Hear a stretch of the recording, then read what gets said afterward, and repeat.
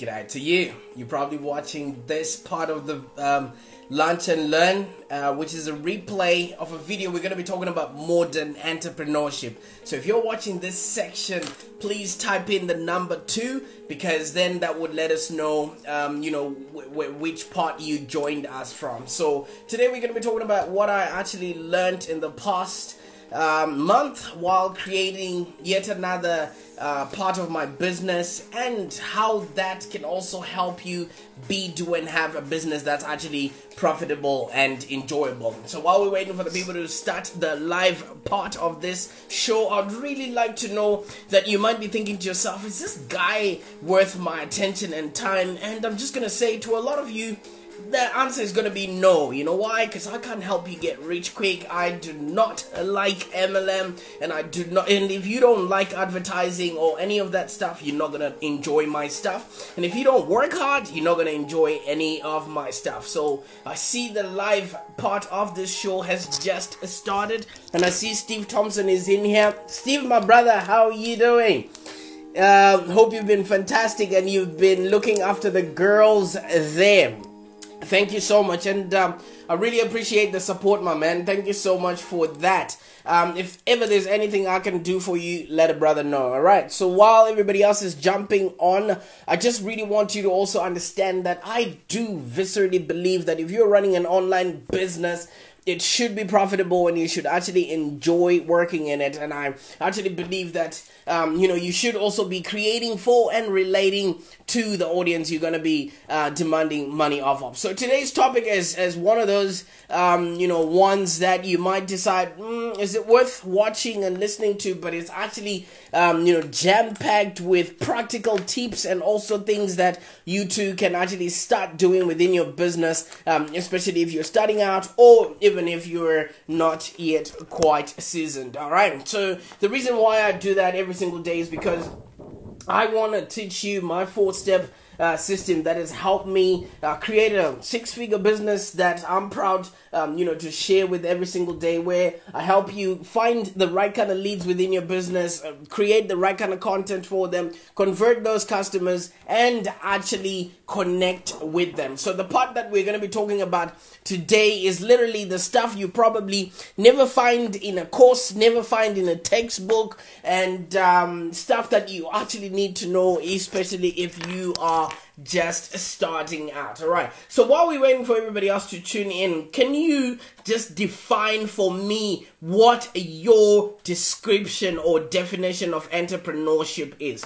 What do you think when you hear the words entrepreneur? Can you just type it in the comments there and let me know, so that I have an understanding of if the information I'm going to be imparting onto you is important, or it's something that you might not have a clear understanding of. So can you just let me know in the comment section there what your definition of entrepreneurship is? All right, so while we're waiting for everybody else to tune in and sit in, grab a chair or a coffee or whatever is tickling their fancy this lunchtime, I'm just really going to be appreciating everybody that's tuning in right now, and letting you know that at the end of the day, it's not easy. All right, everybody else might just make it sound like you have to do X, Y, and Z, and at the other end of the production line, there is a box which is now your business. Every part matters. Everything you do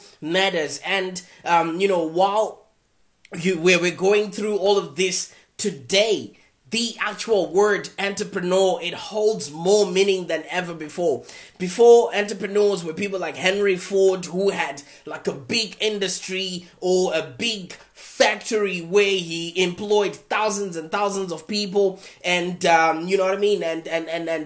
was the life source for everybody else's happier existence. But in today's world, if you can have a vision, if you have a couple of goals, if you have a message that can go to a particular market and people are willing and able to pay for that time, for those services, for that product, you can actually be an entrepreneur. And for some people, it might imply maybe running a multi-million-dollar company. Let me hear what Jim Bob says. Hey, how are you doing, by the way? Entrepreneur from the French word means entreprendre. Exactly. Between plus take, you to begin to undertake. Well, absolutely, man. And with the way language morphs and the way language changes, it has now, taken its own livelihood, in as much as people now explain it according to their own perceptive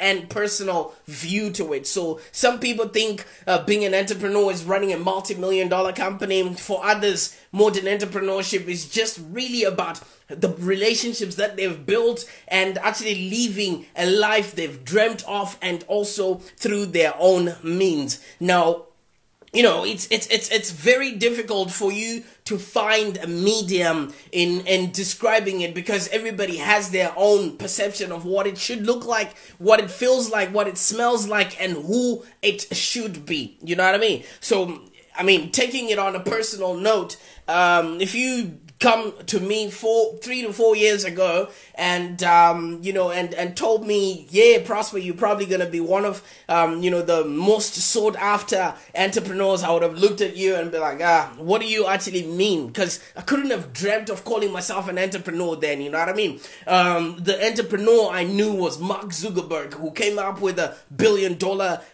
listed company, people that created Twitter, people that created Uber and all that stuff. You know what I mean? And let alone, if you really look at it, now I speak at gigs, now I have all these exciting freelance projects, which I suppose you have too, you know what I mean? And all I had was pretty much a backpack full of hopes and dreams that I came with to Australia 7 years ago. A lot of blind ambition that was strong enough, to make me overcome whatever fears I had at that particular time of maybe going back to a job while I had my daughter and I didn't know what was going to be the future of us. And you know what I mean? It's all those things that were playing against, the person I was then to the person I now am. And I believe a lot of people are going through that, that predicament. And then if you fast forward the 3 years or the 4 years, now I've established this digital marketing agency. I've established a couple of websites that are actually helping other businesses to be profitable and enjoyable. I've got a healthy audience. I've got 2 shows that I run, one of which is the one that you're watching, the Lunch and Learn, this one here. And I've got first-rate, consulting projects. I wouldn't have thought this would have been possible. And maybe if you look at what you've achieved yourself right now, you would start noticing you now have clients you never dreamt of. You probably are helping people that you never thought you would meet in your life. That's exactly what entrepreneurship is, you know what I mean? Creating something that never existed and putting your name and your own definition and perspective to it. Do you know what I mean? And obviously, if you would have known me the last 3 or 4 years, I hate to brag, but I just really want to show you that a whole lot can happen if you choose to delay gratification. A lot of people fail in business because they want instant gratification. They want everything to start happening now instead of actually letting it, play its own course and actually have a business that's profitable and enjoyable. For me, I wouldn't want to lie, and as you can see, the path to success and to what I now have has been paved by a lot of trial and error, and I'm going to be elaborating about it, in the show as we go on. And in the first 33 years of my life, this is what I think modern entrepreneurship is now, defined as. It's no longer factories. It's no longer having, 5,000 employees, because everything can be created by an app. Everything can now be, done over your mobile phone. So this poses a big challenge to those people that still haven't grasped the fundamentals of what business really is, and also the whole morphication or difference that's now happening in the world that we are living today. First of all, back in the days, you needed thousands and thousands and thousands and thousands of money, capital, investors, for you to establish a factory, for you to establish the equipment, for you to pay your servants maybe 6 months in advance before you start making a profit within your business. But these days, if you've got hopes, if you've got determination, and a laptop and the will to actually put something and create something out there, you do not need any capital to get started. You do not need any capital to get started. And more important than any investment, there are two things no money can actually buy: ambition and determination. Do you know what I mean? Those two things are the things that anybody who wants to start anything, whether it's an Airbnb, whether it's an Uber, whether it's whatever type of business you're going to be starting, or maybe it's a non-profit, if you don't have the ambition or the determination to see that thing through, it's probably not going to see the light of day. So what I really have realized is, as you begin your journey as a startup or as an entrepreneur, you're going to have loads of downfalls and a lot of setbacks, and that's gonna happen because that's life. Nothing is set in stone, but those setbacks are designed for you to live, learn, and then contribute a little bit later on, because every fallback or every setback is going to be a lesson, and there's going to be highs and there's going to be lows, and that's the whole fun of it. Because if you're not going to enjoy the journey, then what's the purpose of you just having the end product? I don't think there's fun in that. It's like if you train to be an astronaut and then you go straight to the moon. Do you think going to Disney is going to be an exciting, adventure for you? I don't think so, because you've done the ultimate, the highest of everything else that's possible. So I think everybody gets into it because of the journey, because of the determination they have, and the the ambition they actually have to have something that is worthwhile, something that is remarkable, and people can actually talk about it a little bit later on. So there's going to be hard times, obviously, and during the hardest of times, it takes a lot of persistence. And I don't think a lot of people have that in them these days at all, because we now just want everything done instantly. And guess what that is doing to a lot of businesses? You become a statistic. Do you know what I mean? If you don't have the persistence to actually push through it and to believe that it will all come together at some point, most of the things that we work towards will just crumble, just because we are not patient enough. We're not persistent enough to see it through. When I first decided to take the leap and switch from, the secure full-time job that I had, and then go into freelancing and actually start the digital marketing business, it was not easy. We had just gotten the little baby. We just moved into a new property, and I lost everything that I literally had built up in the 3 years that I'd been in Australia.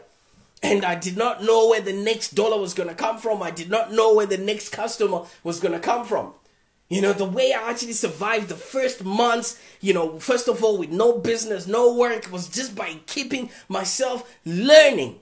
I learned all that I could learn so that when the time came to execute, I had the idea of how to do it. Do you know what I mean? And I kept building, because that persistence kept me going. That zeal kept me wanting more. And eventually the business started getting noticed. The videos that I was doing started getting noticed. I used to run a show that, spanned for a minute. It was called Prosper in a Minute. It was both aggravating and, funny at the same time, because I was anticipating that people would love it. But nobody knew who I was. So it was difficult for people to just jump on board, but I persisted and I kept going, but now, I get work calling me from whatever direction, and it's fun to see the difference that 2 years or 3 years can actually make if you are patient enough and if you're persistent enough to go towards what your goals are.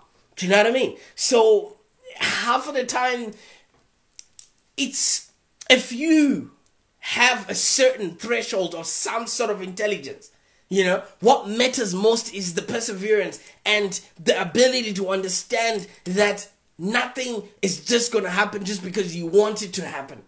And you have to accept all those for you to have highs, you have to have lows. There's yin, there's yang. We live in a world of duality, you know? And if you're really, really confident with your plan, and if you put your heart and soul into it, the money will follow.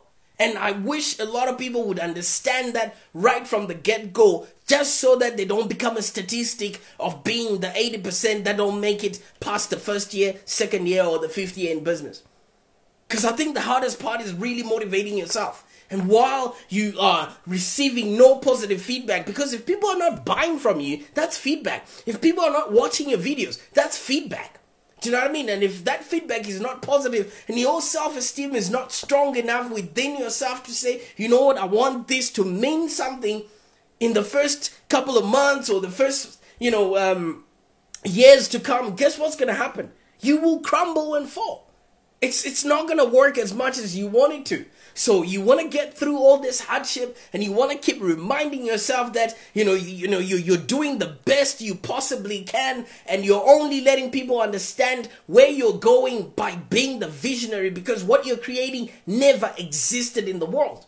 And you only have to just rely on your ambition to make it through. You're not going to have to expect a pat on the back because, yeah, everybody else is busy living their own lives. Good day, Taff, my friend. How's it going? And sorry I missed your call. Hey, I was too busy in the morning, but yeah, let's catch up maybe 4 or something like that, yeah? You know? So, yeah, it's just modern entrepreneurship that I'm talking about, Taff, and how it's so different to, how our parents would have envisioned it, how, Henry Ford would have started his industrial revolution. These days, all you really need is grit. All you really need is putting in the work, and all you really need is knowing what to do, when to do, and relax.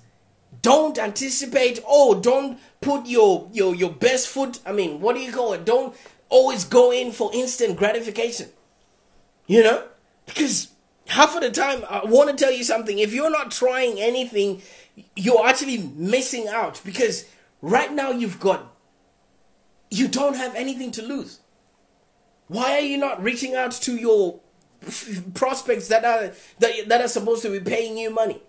Half of us are, crippled with fear, and we are just afraid that maybe some people don't see us as the entrepreneur we're supposed to be.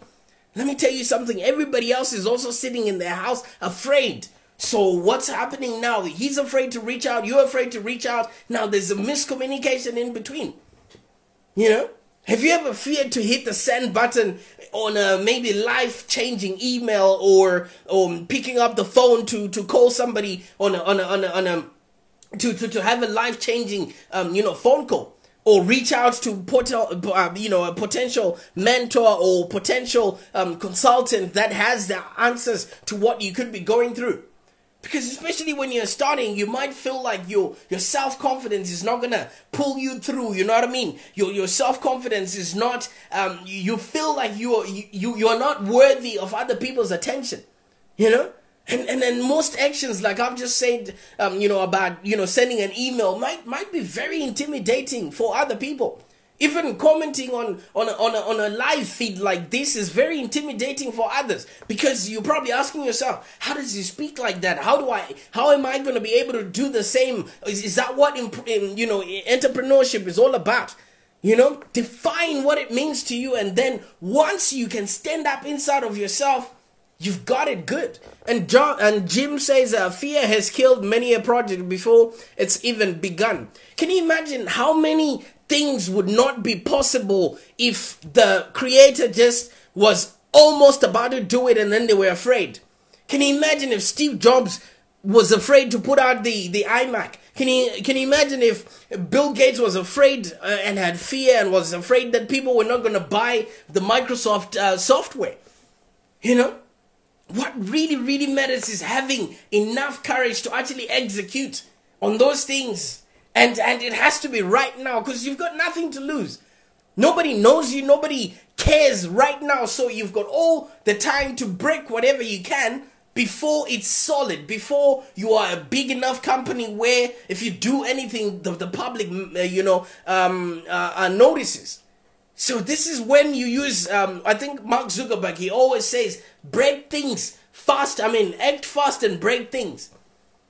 Because as you take those risks, as it goes along, this is what all modern entrepreneurship is all about. The best part about it is you can always hit reset, you can always rebrand. Back in the time, you couldn't rebrand because you were working in a small community.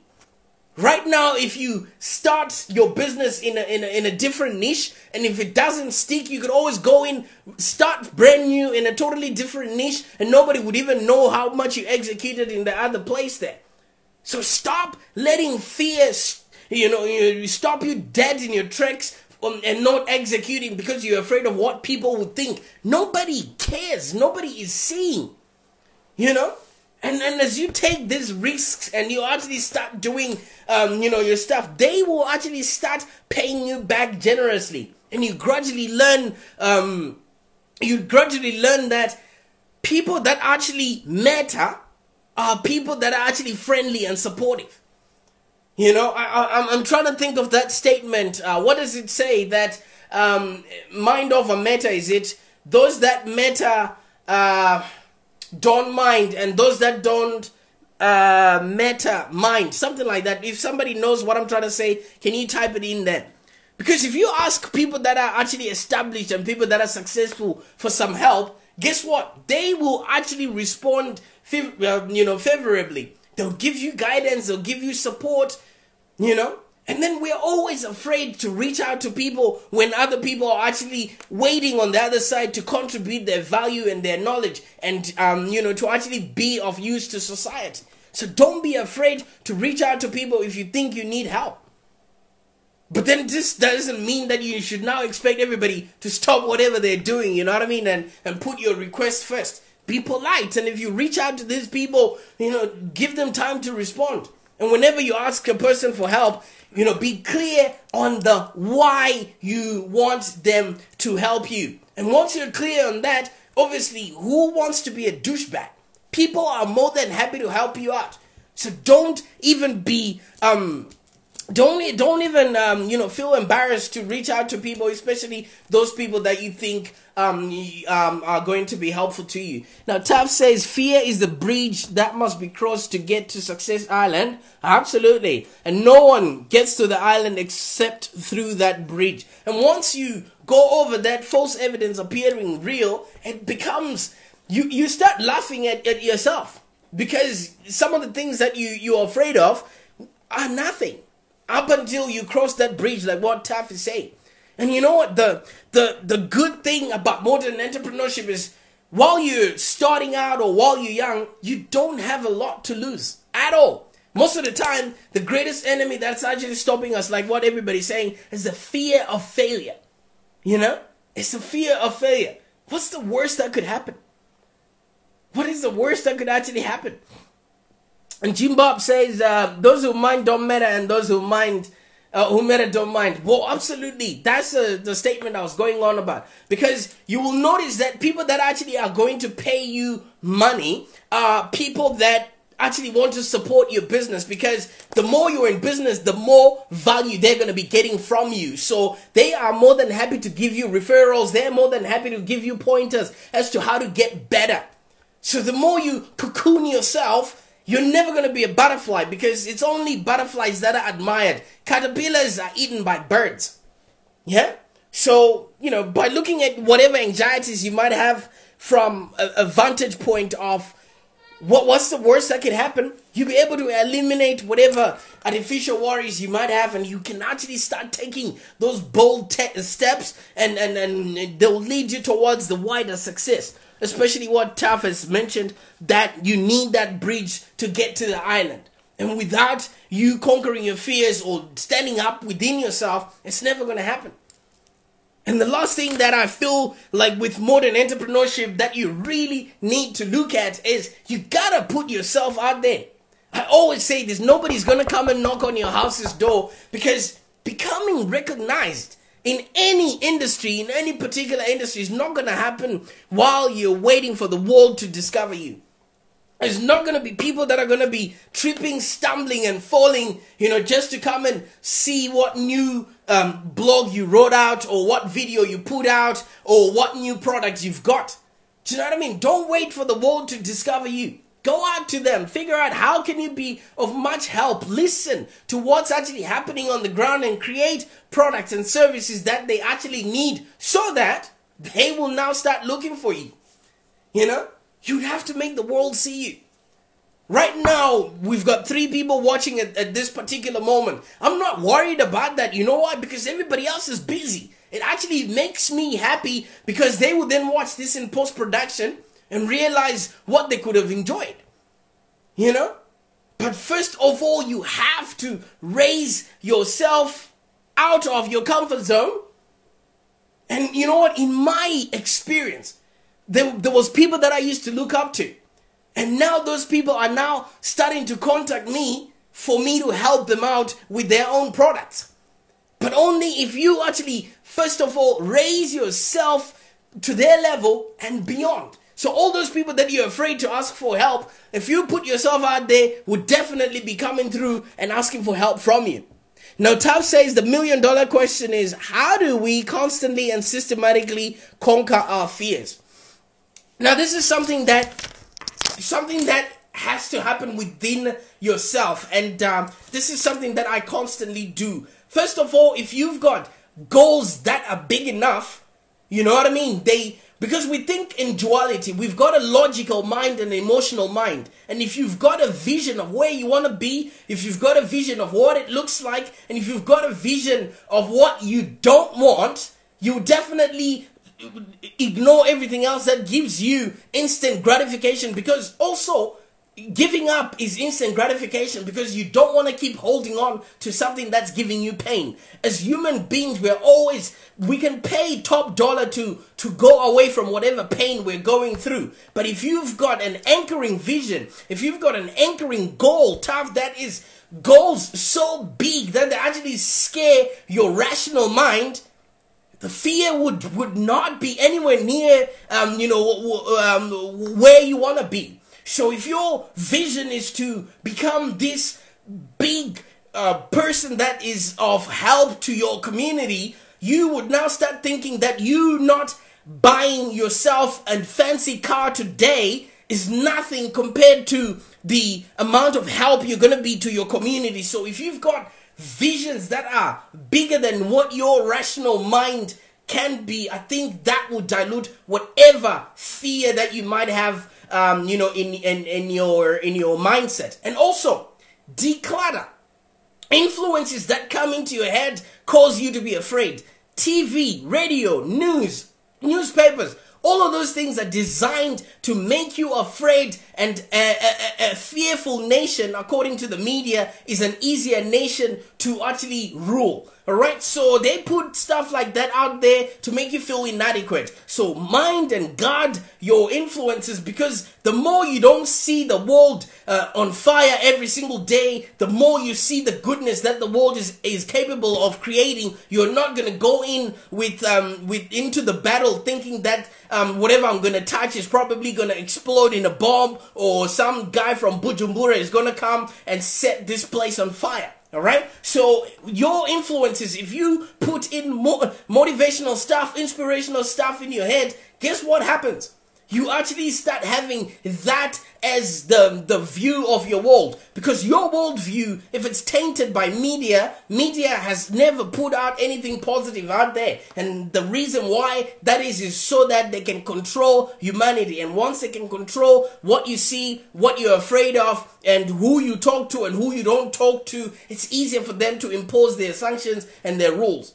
Alright, so if you cut through the clutter of today's noise, you concentrate on what your ultimate goal is, whatever rational stuff that happens within your brain, because your logical thinking can never override your emotional feeling. That's why your vision, your values would always be the same, no matter what it is that you are told by somebody, as a fact or something new.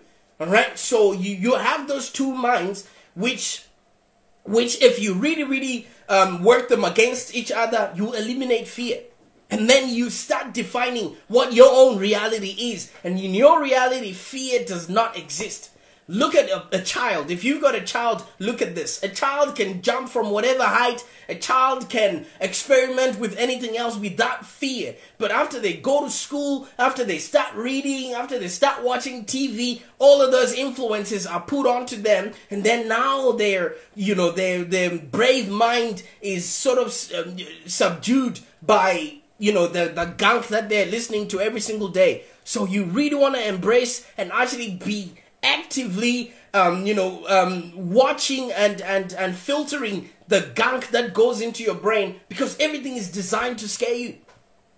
Everything is designed to scare you. I'll give you a specific example of something that you never thought is designed to make you afraid of life as a whole. Look at this. If you watch Master Chef or any of those reality shows, those shows are designed to intimidate you. The person that is cooking, every single time they're doing well, they get yelled at, they get shouted at by people that are higher than them. You know why? Because they've just made a simple mistake. Now you look at that and you start questioning yourself, even without thinking, and say, if John there has been making all these delicious meals and today she's messed up and she's being yelled at, who am I then to think that I can even go any closer to creating anything without the world yelling at me? So you can see all of those things. But if you're working on your blog, if you're working on your content, if you're working on your videos, you don't get any of those influences at all. And that's modern entrepreneurship right there. Eliminate those fears. And let me tell you something, the closer you get to understanding your emotional and your rational brain, you eliminate those fears and it becomes the best thing that you ever created. I hope I answered your question there. And and also I thought I was educating myself there a little bit, because there's been a couple of fears I've been going through lately. And thank you so much for those that are tuning in right now. It's been fun creating this video, and I hope you guys got as much value as I thought I was imparting out there. And if you've got any questions, let a brother know. If you're in Australia, you haven't joined the Australian Business Online Directory, just type in directory, and then I will definitely be in touch so that you too can do and have a business that's profitable and enjoyable. I mean, until tomorrow, let's continuously work on what we have. Let's continuously get instant gratification. I mean, not instant gratification. Let's continuously work towards our businesses so that they're profitable and enjoyable, and ignore instant gratification. We have a lot of influences. We have a lot of shiny objects coming our way. Just don't forget your mission. Don't forget why you started, and you will actually win this race. Bye for now, and hopefully you're having a fantastic day ahead of you there.